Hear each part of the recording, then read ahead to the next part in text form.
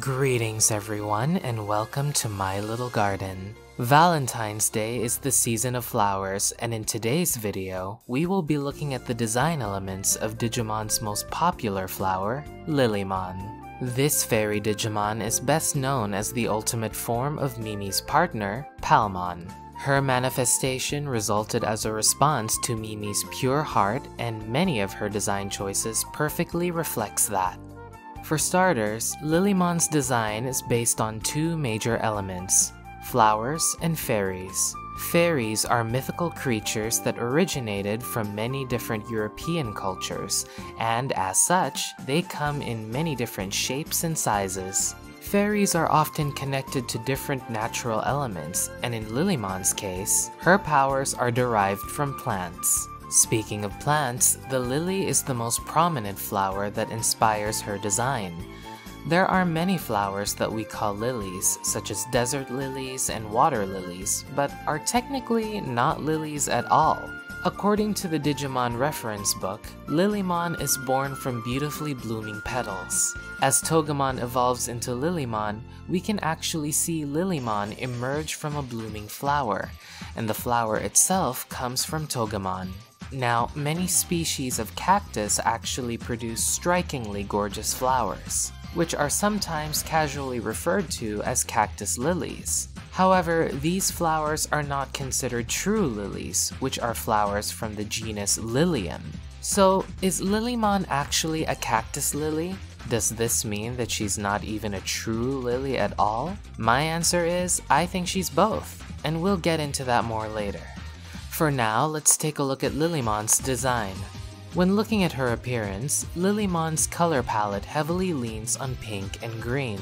The floral designs of her dress and the petals on her head, skirt, wrists, and boots make for obvious visual indicators of her theme.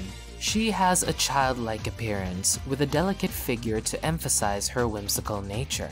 Her large eyes and simple facial features are the biggest giveaway that she is indeed a non-human.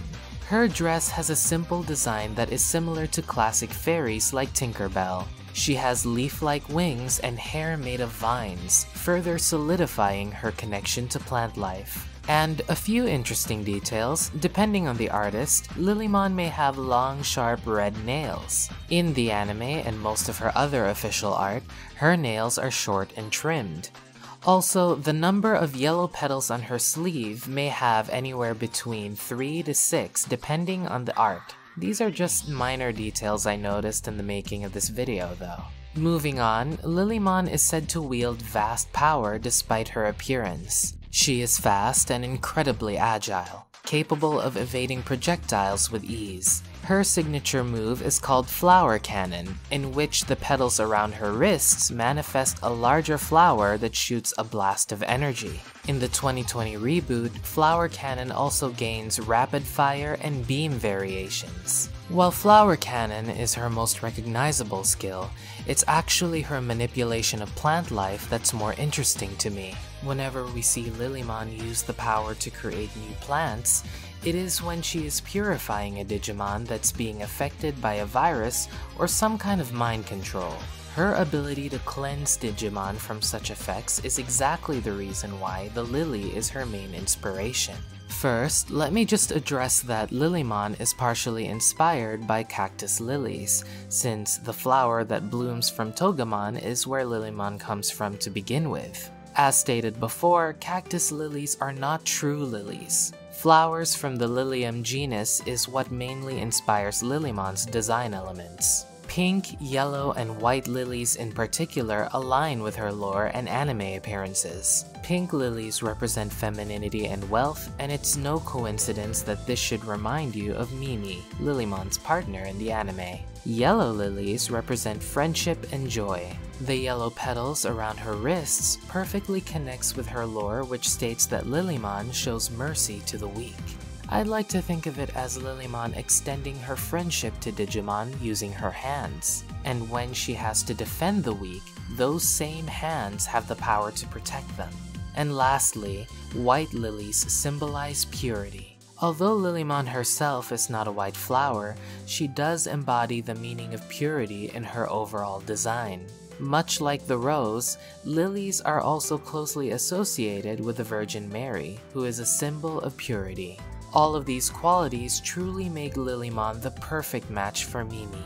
In the anime, Mimi is spoiled because of her wealthy upbringing, but she is inherently kind and sincere, with a heart that strongly opposes the suffering of the weak. Without a doubt, Lillymon is the very manifestation of Mimi's innermost virtues, and everything about Lillymon's design elements definitively supports this. We have made it to the end of the video. Flowers don't always have to be an expression of romantic love. They can also be a celebration of the bonds you hold dear in your heart. Lilies are a great way to show your friends or family just how much they mean to you. Just be sure to keep your cats away from lilies though. If you enjoyed this video, please give it a like and subscribe to my channel for more content. Happy Valentine's Day and train hard, tamers!